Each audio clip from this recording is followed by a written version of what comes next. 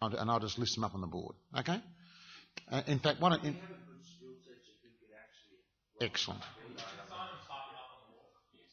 Pardon? Ah, brilliant. Okay. Good. Excellent. Well, we may need it if there was one question about covenant, which I might need to do. Anyhow. Questions? Yep. Okay, good. Covenantal regeneration. Sure. So AUC, you can see that. Fine. Yep.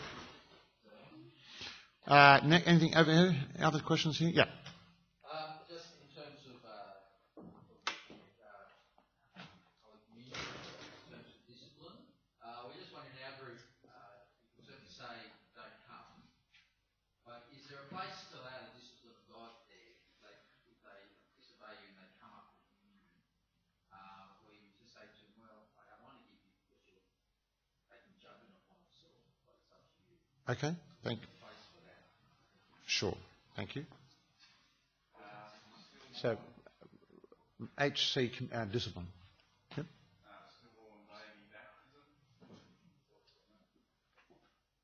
Stillborn baby baptism? Sure, okay. Yep. Thinking about Calvin, where he talks about the Lord's Supper and strengthening us, what should we say to our people in terms of the benefit of sharing the Lord's Supper? Okay, good. Thank you. Yep. It's on the discipline, just a subbit of that is how much do we trust the structure of the service that there is a chance for a confession before coming up to take communion. So if someone is in sin but they've said confession during... Well, you've got a liturgy already, haven't you? Sorry? You've already got a liturgy that does that, haven't you? Yeah, that's what I'm saying. So if someone comes up to take communion, they've already said confession. So if you know that they're living in sin in some way, Right, okay. how much do we trust the service to bring them to repentance? Okay, that's really, we'll put that in the confession, the discipline stuff. Okay, fine, thank you. That's good. Yep. Does covenant equal election? Good, thank you. Yes. We'll put that with the regeneration one. Thank you. Since our liturgy for marriage is the same for a non-Christian wedding and a Christian wedding, in our current climate, should we be pastorally asking our Christian weddings to differentiate themselves in the ceremony so it looks much more Christian than a non-Christian wedding? Do you understand what I'm saying? Are you saying because we marry non-Christians as well as non-Christian couples as well as Christian couples, should we beef up our Christian couple liturgy to do that? Okay. What in? Not liturgy, everything else but the liturgy, perhaps. You know. Well, that's in your preaching, isn't it? That's the answer. Good. Righto. Next, and that's been answered. Yeah, Xavier. Sounds like this is Rod Chiswell. Is this a Rod Chiswell question? Or not? I just want to make this get clarity here. That's all. Still don't feel like a question. Is baptism necessary for salvation? That's been answered. Right. Okay. Fine. Good. Thank you. Baptism necessary for salvation. Okay. The answer is no. So that's if you like. Okay. There's the answer. Thief on the cross. Jesus didn't say quickly wash him. You know, before he snuffs it. So no, it's not necessary. Okay? Doesn't mean it's not important. Yeah. Jesus is remembering Passover when he has the Last Supper with his disciples. How do we get them doing it as an annual thing, doing it as a weekly or monthly kind of thing, what we do in church today? Basically, the Lord's Supper can be done any time between daily and yearly. You have the parallel of daily sacrifices in the temple and an annual Passover. So anything in between. Okay? You work out your culture. What's appropriate. Cranmer had it, roughly, in colleges just once a week, in colleges and universities, but other places would be once every month or once every 3 months. So it's a cultural thing. Is that a sufficient answer or not? Well, basically, as often as you do this remembrance of me. So you can do it as often as you like. you ought not to do it less than annually. How's that? You got a question? Yeah, I've done this side. To clarify on that, though, Yeah. because Cranmer has an introduction to the Lord's Supper that is to be read out before the Lord's Supper is taken. We do the Lord's Supper sometimes, to some places might do it 3 times in 7 days. Yeah. You wouldn't be reading that introduction every time. So in Cranmer's mind, in his mind, was he expecting that we would do communion that often? No, I don't think so. It's only in the colleges of Cambridge and Oxford that it was a weekly, the communion. And then I don't think it was mandated. Morning and evening prayer is every day, but there's no communion. There's no sermon in morning and evening prayer. The sermon's only in the Holy Communion at that level. And then you could have the Holy Communion and morning prayer together. Okay. Yeah. Passage when people come up to communion where we say, preserve your body and soul to eternal life. You ever say that? Well, it's in the Book of Common Prayer. Oh, okay. Fine. Righto. Good. We can come to that. Yep. So that's the words of administration. Words of distribution, actually. Yes. Peter. I'm not sure this is a question, but I'll make a question. Why is it that, and it comes from last night really, and fellowship between Sydney Diocese and us here at Hunter, summer school, 2 people came up at different times and said, when we go to church in the country, we go Baptist. Is there something we can do to help that? And another person came up and said, oh, you're from Tamworth. We've heard there's one biblical church there. Oh. That's the question, is it? Okay. Okay, good. Righto. Culture change in... Yeah.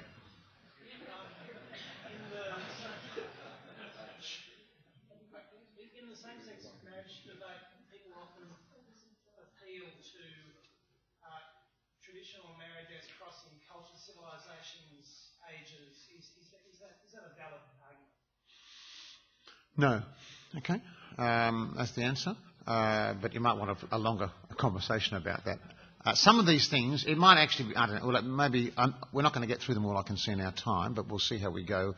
But I'm still hanging around here till after lunch. Yeah. What's the legitimacy or not of cross-border ministry by Anglican Church? Right. Okay. Good. Thank you. Cross-border ministry. Yep. Ready? Done? Right. Okay. I'll deal with that one first. Cross-border ministry. One of from a biblical point of view, Paul didn't want to preach where someone else had preached. On the other hand, and he states that, so he moves off to new fresh territory. On the other hand, when he goes to Rome, where the gospel's already been preached, he's coming there to share the gospel with them in chapter 1. So it's not an absolute statement at that level. In the early church, of course, in the apostolic times, there was no jurisdictional problem. Jerusalem was clearly the head, or the lead church, where the apostles were there. Once the apostles disappear or die, you've got no longer apostles. So Jerusalem See becomes sort of like the mother church, but then you get Antioch and Constantinople, Alexandria, Carthage as big as sees, if you like, S-E-E, with regard to that. And so the responsibility of church was taken within that. And so the Anglican structure, don't forget, is built upon feudalism. We have feudal lords with certain dominions.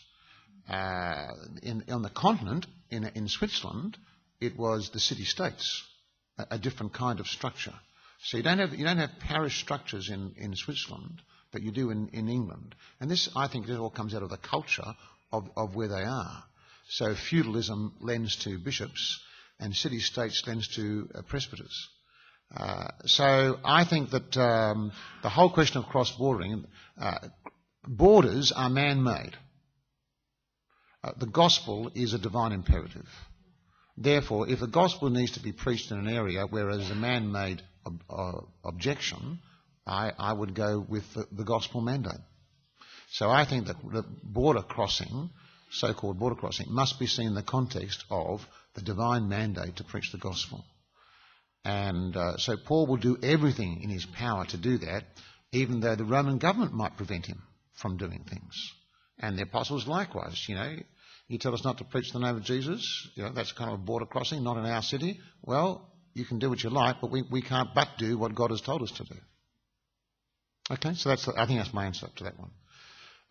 In terms of Peter Staver's question, look, I think that has been true. I would never have thought that was true of Armidale Diocese, but you might want that people might go to a Baptist church if they're going to other parts of New South Wales or other parts of Australia. In the end, people need to go to a church where the gospel is going to be preached. I would not have thought that anyone in Sydney, anyone intelligent or knowledgeable, would think other than you'd go to an Anglican church in the Diocese of Armidale because it's part of us. In part of us in terms of the evangelical family of God. So that just needs to be reinforced on those cultures, that's all. And I wouldn't go to... Good. I wouldn't go to Baptist church for other reasons. Now, your question, Gus, your question was... What was the last question?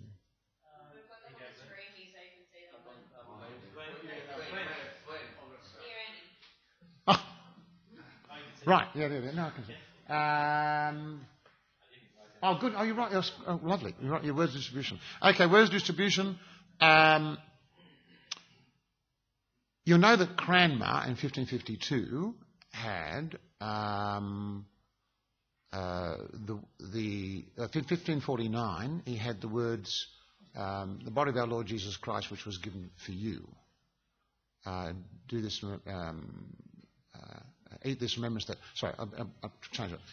He has one set of words in 1549, another set of words in 1552, and what Elizabeth does in 1558 is combine them. So the Book of Common Prayer, the body of our Lord Jesus Christ, which was given for you, preserve your body and soul into everlasting life. Take and eat this in remembrance that Christ died for you, and feed on him in your heart by faith with thanksgiving. My recollection is that 1552 was feed on him in your heart by faith with thanksgiving, and the preserve element was in the 1549. So we've got both in the 1662. A lot of modern people say the body of Christ keeps you in eternal life, the blood of Christ keeps you in eternal life. If you've got a lot of people to communicate, Cranmer thought that the words were actually all said to one individual person. If you're doing that along a communion rail, that can be a very long time. I personally do it over 3 people. And sometimes people wait for the take eat. You ought to stop the practice of this business of eating the food like that, which is most uncivilised. The words of Jesus are take and eat. So when you're teaching your confirmation classes, don't do this Anglo-Catholic stuff that can't be touched by human hands, even though it's sitting on a human hand and gobbling up like that. I don't know where that practice came from, but it's ugly. So, but in terms of the words of administration, I think that if the words are there, if you're going to use those words, you're free not to use the words. Preserve your body and life, your body and soul. But if you do use the words, teach them what it means. In other words, being united with Christ is not just a spiritual thing, but a bodily thing. It's our whole body. It's our whole person. It's not like this body is just a carcass in which the real me lives. This body is the real me. And so therefore that's why the language of body and soul is there in Cranmer's words. Okay? Was there anything else in words distribution? Was there another question on that or not? No, that's it. Going up. Covenant election I'll do together. Stillborn babies. Okay. That's a very good question. I was asked to baptise a stillborn baby in hospital. Non-Christian parents. So what I did was I said it's very difficult to baptise a dead person, notwithstanding 1 Corinthians 15. It's very difficult to do that. I said, but this child has been made in the image of God. And we can honour that. So I want to, and I wrote a little service for them, I want to honour you in your grief, that this child is an image bearer. So let's name the child, and I use the naming service for this, so that you can, and let me bless you as the parents of this child with regard to the gift that God has given you, but for a short time. And this may well be a means whereby God is saying to you, what is life and death all about? I didn't have the opportunity, so I did a naming service, not a baptism service. My assistant minister, before I came, had baptised some dead babies, and I challenged him about that. I don't think that's the best way forward. However, one of the questions that will come, and I'm sure you'll get this question, is my child in heaven? With regard to, and if you've got Christian parents, the answer is obvious. I trust you realise, yes, your child is in heaven.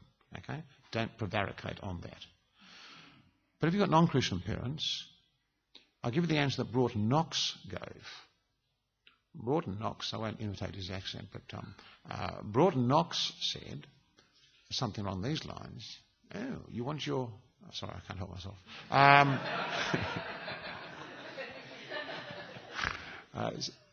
You want your child to be in heaven. Oh, and you won't be there. Well, that'd be odd, wouldn't it? I think the best thing for you is to repent and believe in Jesus. Then you'll go to heaven. And I'm sure God in his mercy will fulfill his covenant promises, knowing that you're going to be in heaven and bring your child with you. But wouldn't it be terrible if your child was in heaven and you weren't there? So use it evangelistically in terms of actually thinking where they're going with. You don't have to actually answer the question. You actually put it back into them. Wow, I want my child in heaven, but if I'm not going to be there, what's the point of that? So that, I think, puts the question back into them with regard to where they stand before Christ. I have no doubt that God in his retrospective mercy can save a child from non-Christian parents who happen to be elect and happen to become regenerate after the event. That, I think, although there's no text for me to stand upon other than shall not the judge of all the earth do right, from Genesis. Anyhow, that's my answer to your still point. I still wouldn't baptise a child of non-Christian parents. I don't know that it's a sin. I don't know what it means. The child's already left this world. Nothing you can do in this life can affect that child's destiny. And baptism is identifying that child's destiny. However, it wouldn't be a sin to baptise the children of believers. It wouldn't be a sin. Inasmuch as you're saying this is a Christian child and this child's sins have been washed away, and you're going to give a decent burial to the child and a proper burial, and it'll be a Christian burial. So you could, in that context, I can see a reason for baptising it. I don't think it's necessary. It wouldn't be my preference. But like my remarks on having a person being baptised twice, I don't think it'd be a sin to do so, if that's helpful. Lord's Supper discipline. The Lord's Supper discipline, there's a verse in 2 Thessalonians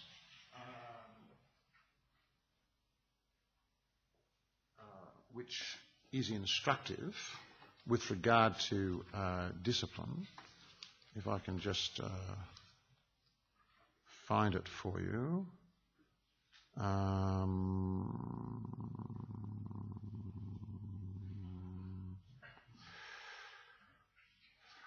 Right. In verse 6 of chapter 3. Now we command you, brothers and sisters, in the name of our Lord Jesus, that you keep away from any brother who is living in idleness and not in accord with the tradition which you received from us. For you yourselves know how you ought to imitate us. We were not idle when we were with you, but we did not eat anyone's bread, etc. There, that is very interesting, isn't it? Keep away from any brother who is living in idleness and not in accord with tradition which you received. It's not just his idleness is his only sin. He's not living in accordance with the tradition. There seems to me there to be some kind of temporary removal of the brother, or you're removing yourself from the brother in terms of discipline.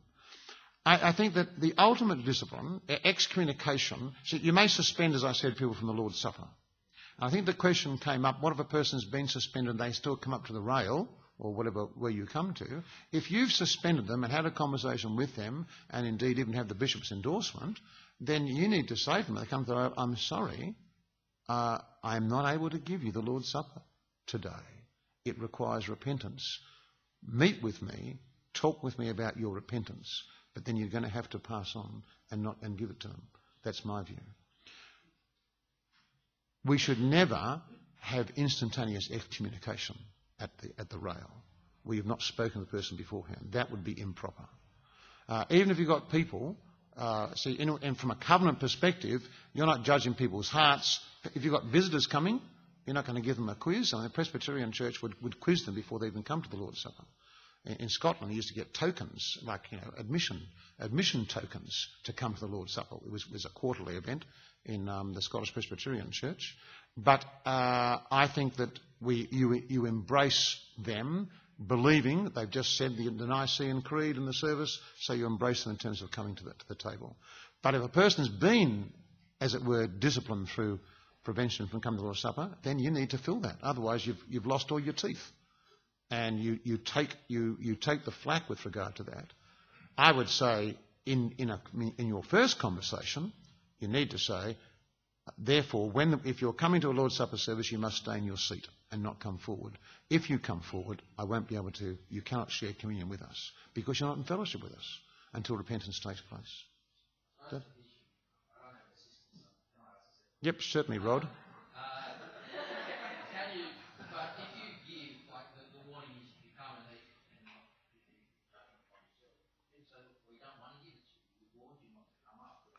Oh, yeah. I'll give it to you, but you're taking judgment on yourself. Can you allow it? I wouldn't do that. I wouldn't do that. The judgment upon yourself is actually for your personal thing. You give that warning in the liturgy, unless you're in love and charity of your neighbours. If you eat not discerning the body, and this is to do with the discipline, if you eat judgment upon yourself. That's true. But that's for you to personally discern. The discipline of the church is a different kind of discipline. These are holy elements which you do not want to give to those who are out of fellowship with us. Therefore, no, it's a different kind of discipline. It's an auto-discipline in 1 Corinthians 11, and this is another kind of discipline with regard to the people of God. Okay? Which you see reflected in the Passover. Only males who are circumcised could participate in the Passover, and women who are in family situations like that. That help? Yeah. Glenn, just follow up to that. Supposing with same-sex marriage issue that goes through, and then we find that the anti-discrimination prevents us from discriminating, that will affect perhaps what the server of the Lord's Supper will end up doing. Is not God himself the primary excommunicator? And in that context, just assuming that things go a bit feral for us over the next few years, and people demand to come, can we not exhort them in terms of what the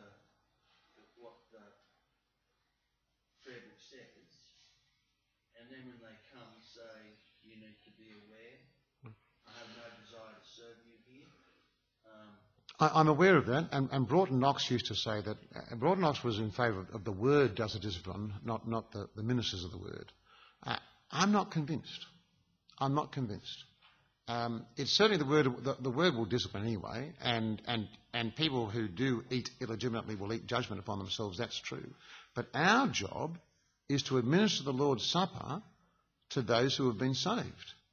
And therefore, it's not my job to allow people who are not baptised and not in fellowship with Christ and his people, it's my job to exclude them. So I'm not going to care about anti-discrimination laws. I'm not going to care if it takes me to jail. I'm going to exercise the discipline of Christ with regard to that. And so that the Matthew 18 passage and other passages in terms of, in 1 Corinthians, the way in which Paul deals with the immoral person, and he's not a brother, and you therefore cannot treat him as a brother. So that's my view. I'm stronger on proper discipline in the church than, as it were, a passive discipline of allowing people to just come and make judgment on themselves. That's just my view. We're an open church. We're not a membership church, so people come. We don't know who's coming. That's true. I always, when I gave communion, I'd always say, if you are baptised and love the Lord Jesus, in fellowship with him, you are welcome to come to his table. It's very important that you actually say, if you are baptised. For two reasons. It reinforces your congregation's appreciation of baptism. That's a good thing to do. And secondly, it recognises that is the point in which you are identified as a Christian. We don't have membership roles, you're quite right, at that level. We're an open church. We're not a closed table, but we are not a table which is completely open. It is a table of discipline. Yes? If you're baptised and you love the Lord Jesus and you can come to communion, there are people from other churches where same-sex relationships seem acknowledged to be okay. If you have say, a homosexual or a lesbian in your church and you say, are you baptised in the love of the Lord Jesus? They would say, yes, we are. Sure. Okay. I don't always do this in the thing, but in my counsel I would repeat the rest of the verse from John's Gospel, if you love Jesus and keep his commandments. Because when I say if you love Jesus, I'm assuming they keep his commandments, because that's how Jesus treats it. So that would be a pastoral conversation. I'm not going to know everyone. I mean, in a large city church, you're not going to know people coming in, and you leave it in their hands, and then that'll be the auto correction of eating judgment on themselves if they're not in a right relationship with God. But if they're regular members of the congregation, then I would see that and have conversations, and if there was any obvious sign of disobedience to God's word, that would require a disciplinary conversation. Okay? We down to the last two? Right, okay. This is why the board's here. What's our time? We got quarter of an hour? Right. Can you see this from here? Now or not? You want this out again? Do you want this out here again? It's fine. Okay. You're probably not going to catch this on the mic, are you? Better on? The classic way in which Israel saw the world was to see this is the people of God, and this is the world. A very clear demarcation, identified by circumcision of specifying those who belonged to God and those who didn't. Post-Abraham, of course, Noah wasn't circumcised. But the distinction between the people of God and the world. So in the Psalms, it's the righteous and the wicked. Okay, you'll see that constantly in the Psalms, the righteous and the wicked. And of course the world divides after Adam and Eve with regard to Cain and Abel. And then you get even though Cain and Abel and then Seth are of the seed of the woman in Genesis 3:15 is the seed of faith. And so in actual fact, what you've got in the unfolding history of the Bible is what I describe as the battle of the seeds. And the battle of the seeds is, within the people of God, you actually have a battle between those who are truly of God and those who are not of God. So you see it constantly coming up throughout the Old Testament, where starting with Adam's children, with Noah's children, so Ham becomes a seed, if you like, a seed of Satan. Remember, Genesis 3:15 is critical. The seed of the woman will crush the seed of the serpent. So it's these two seed in battle lines. You see it all the way through Israel's history with regard to Abraham and Isaac and Ishmael. You see it with Jacob and Esau. You see it through the 12 tribes. You see it with Solomon. with regard to that, and many of the seeds of David. You see it ultimately in John 8, when Jesus says to the Jews, "You are not of Abraham." Yes, we are of Abraham. No, your father is the devil. And he's using the theology of the seed of Satan from Genesis 3:15 when he identifies the Jews as the seed of Satan. That hence their father is the devil. So this construct is not going to work. But that's the construct that the Jews had. We're the Jews, you're the world, you're damned, we're saved. The righteousness of God for them was God's going to save Israel and damn the world. Whereas, you read the prophets, the righteousness of God is going to come actually into the household of God and bring judgment in the household of God, to which Peter refers in 1 Peter chapter 4. So what in actual fact is it's much more nuanced than this bold statement. You've still got, of course, if I say God's people here, and this is if I call this the covenant community, it's discernible who the covenant community are. If you like, I'll use this illustration here. In actual fact, in Israel, here is Israel, but that are those who, from God's perspective, are the elect. They are the elect from the decretal perspective. It's a dotted line because you can't see the boundaries. But the Bible describes this as Israel. So when Paul says in Romans, not all of Israel are Israel, which is a kind of a confusing, conflicting, contradictory statement, he actually means this. Not all of Israel, that is the covenant community which we perceive to be identified as Israel, are actually Israel.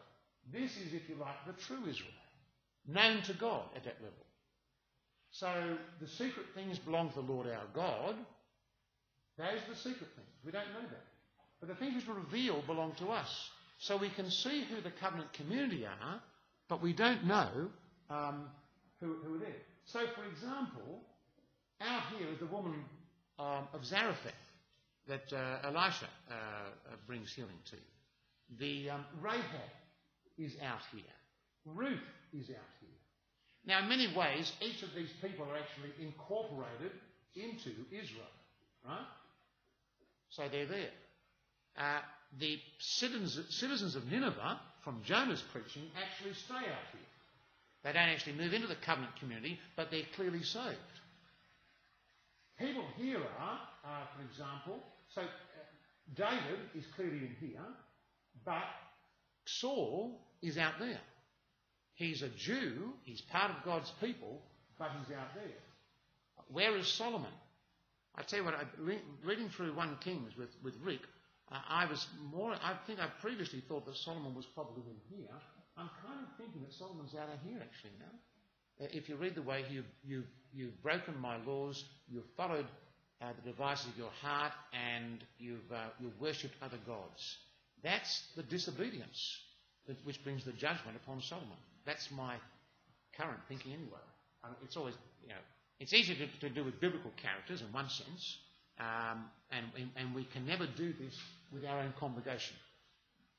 So, because if I come out of the new covenant, what we've got with the new covenant is you've got the same sense with regard to that. So you've still got the world out here. This is, I'm going to say here, the people of God from the covenant perspective. And this is the people of God from the decretal perspective. That is, from God's decrees. Now, the interesting thing is this. The language of the Bible uses the same language for whether it's decretal or covenantal. That's very important. So when Paul writes to the saints at Ephesus, he's speaking of the saints, the identifiable saints in the church. There may be people out here who are actually not a member of the congregation, whom God may have elected to eternal salvation, but he's writing to the covenant community. He's not just writing to these people, the intersection point. He's writing to the whole covenant community. And it's very important to realise. So therefore, there is no descriptor in the New Testament which is uniquely decretal. Justified, sanctified, saved, saint, even the righteous. These are languages which is the language which belongs to the covenant community. Ultimately, it will only be those who are elect from the foundation of the world to whom it will belong. So that's why Jesus can say, I am the vine, you are the branches, and he's talking about that. These people can be rightly described as belonging to Jesus. And that's when they're not fruitful, they'll be broken off. So the last day they won't be saved. This is why, in my view, Jesus chose Judas. If you think about it, would it have been cleaner to have 12 good ones? It's not like Jesus said, well, 11 out of 12 is not bad. Only one bad egg, really? No, Jesus chose Judas, the son of perdition. It wasn't a mistake of Jesus. Judas casts out demons. Judas preaches the gospel. Judas, in Peter's words, was one of us and shared our ministry in Acts chapter 1. It's worse than that. Judas was one of the 12 to whom Jesus said, you will sit on 12 thrones judging the 12 tribes of Israel. What does that mean? How do you understand that? Has Jesus made a mistake? Has Jesus got it wrong? No. If you think he's speaking covenantally, he's not speaking decretally. It's very important. So when you say your wife or your husband or your child is saved, you're speaking covenantally. You haven't got your fingers crossed behind your back. You know, if someone comes and does an evangelistic event here, and you're one of the counsellors, and someone comes forward and says, look, I've just put my faith in Jesus. And what do you say? Oh, well, that's lovely. So many people do that, and they fall away afterwards after a couple of days or weeks or months, I don't know whether you're saved or not. Flip a coin, heads, you're in, tails, you're out next. You don't do that, do you? It's like, brother, sister, welcome into the kingdom of God. Christ has saved you forever. Walk the path of obedience in response to his salvation. And you can say that completely, honestly, truly, because you're only using the language of the covenant. See, remember when God is upset with Israel after the golden calf, and God says, I'm going to wipe out all Israel and start with just you alone, Moses. I'm actually going to wipe them out from the book of life. Those are the words that God uses. What does Moses say? You can't do that, God. You're a Calvinist. It's not going to work. You can't fool me. You can't write people out of your book of life. See, even God speaks covenantally. What does he mean by that, you say? He means by that, yes, that's his judgment. And Moses intercedes. When Moses intercedes for the people of Sodom, what if there's 50 righteous? Well, what if there's 40 righteous? Well, what if there's 30 righteous? And he stops at 10. Why? He knows God's a God of mercy, but he also knows the limits of God's mercy, which God has revealed to him. He intercedes for the people of Israel, and God hears Moses' request, which is all part of God's plan. You can say to your people, your names are written in the book of life. Just as Paul said of his co-workers, even though Demas, who was one of the co-workers in Philippians, in 2 Timothy, has deserted him. Because he's speaking covenantally. The language of regeneration can be used covenantally as well as decretally. We tend to only use it, we try to think from the decrees down rather than from the covenant up. If you think from the covenant up, you can leave the decrees in God's hands because he hasn't revealed that to you. I think I gave the illustration of the moon. I noticed last night the moon actually had a finger now. Did you notice that? But if you look at it, you could guess where the outline of the sphere was, but you couldn't see it, could you? Because what God has done is he's told us there are secret things, but he's also told us there are revealed things. He says, I've got secret things, but I'm not going to tell you what they are. Because all you need are the revealed things. If you work on the revealed things, that is all you need to honour me and give glory to me. Let me look after the revealed things. So when you've got a Christian in your congregation and you give a funeral, you declare, you don't say, well, I hope they're in eternal life. I hope they'll make it to the resurrection. No, you say they're saved. They're now enjoying fellowship with God and they're waiting for the resurrection of the dead. Okay? But you're never making a decretal statement. You're making a covenantal statement. And that's all we can do. That's the language the Bible's given to us.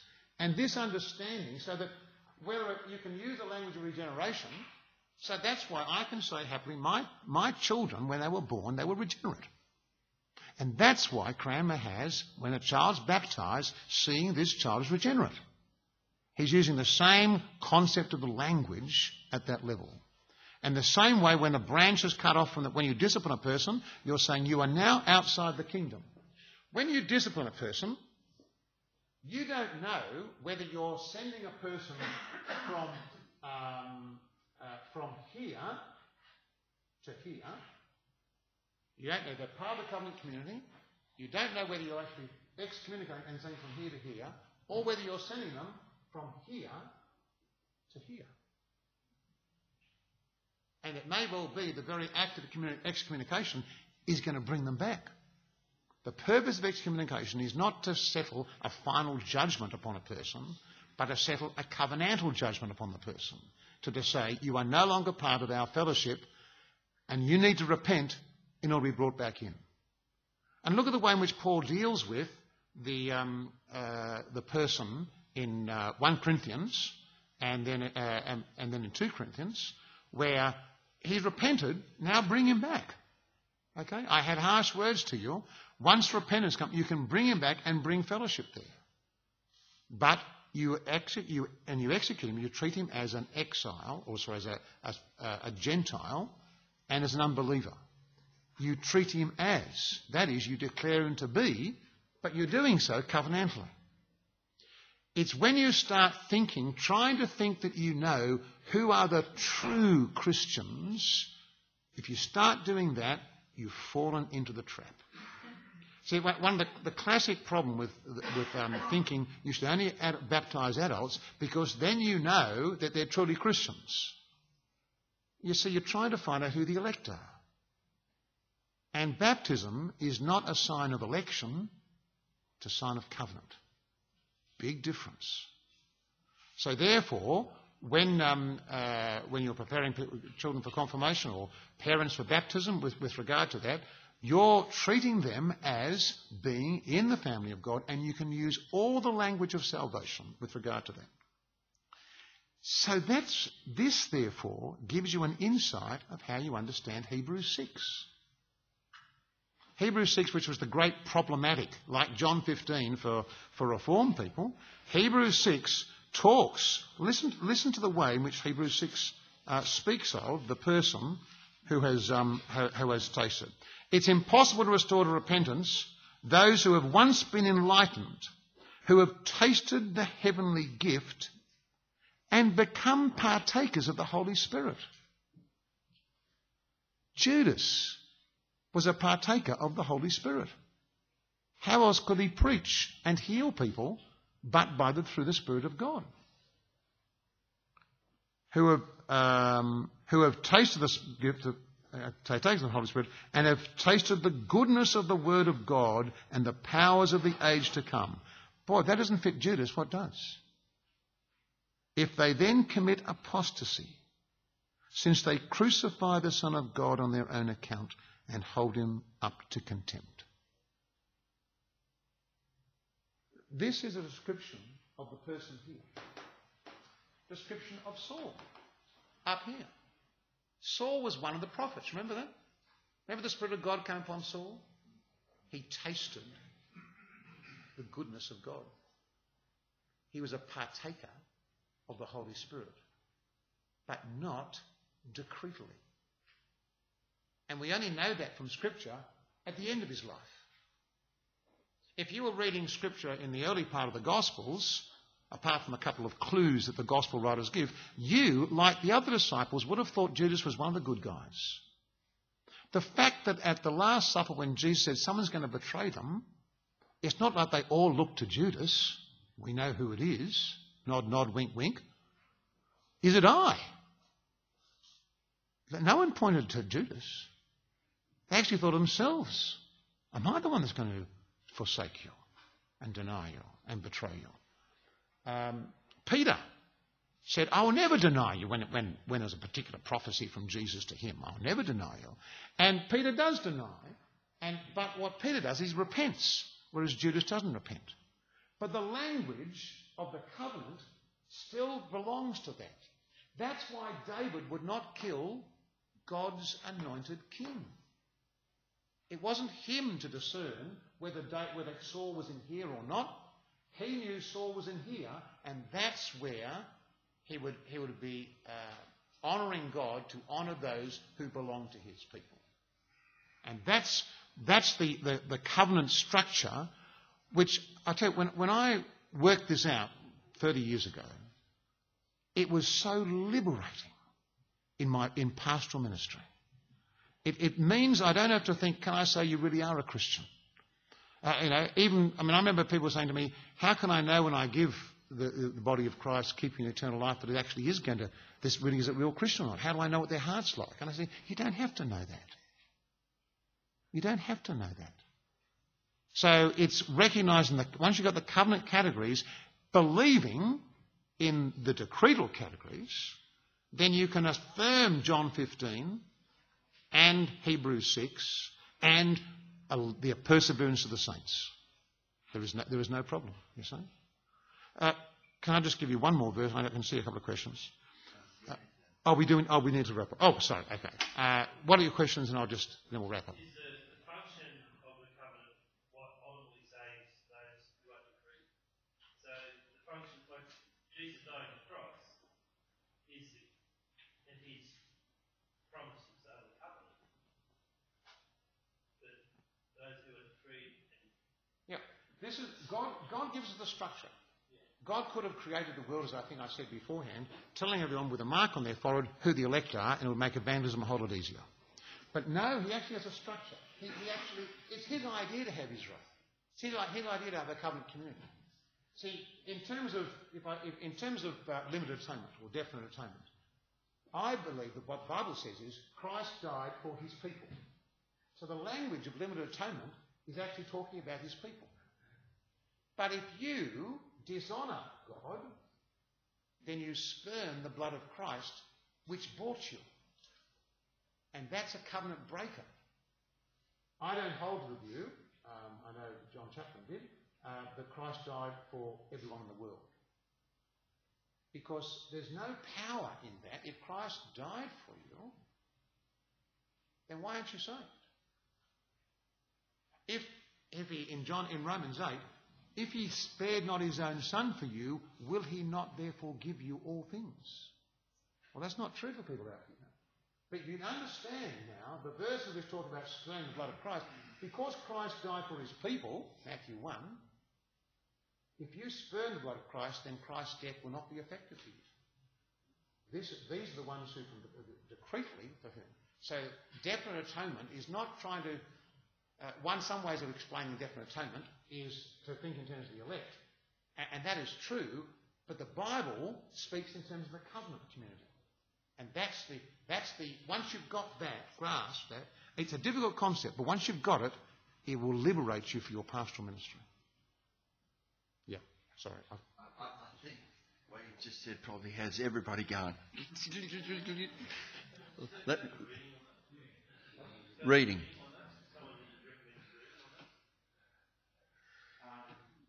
I've written an article on the nurture children, which has these diagrams in it.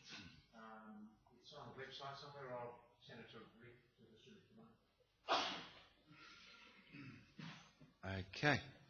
Everybody all right? We're going to go to morning tea and then we come back for the last of our sessions. I don't know if this is appropriate, but in light of everything that Glenn said, I feel like I want to say to you, go and work out your salvation with fear and trembling. All right? I'm hoping that's an appropriate application of that text. All right, let's go and have morning tea.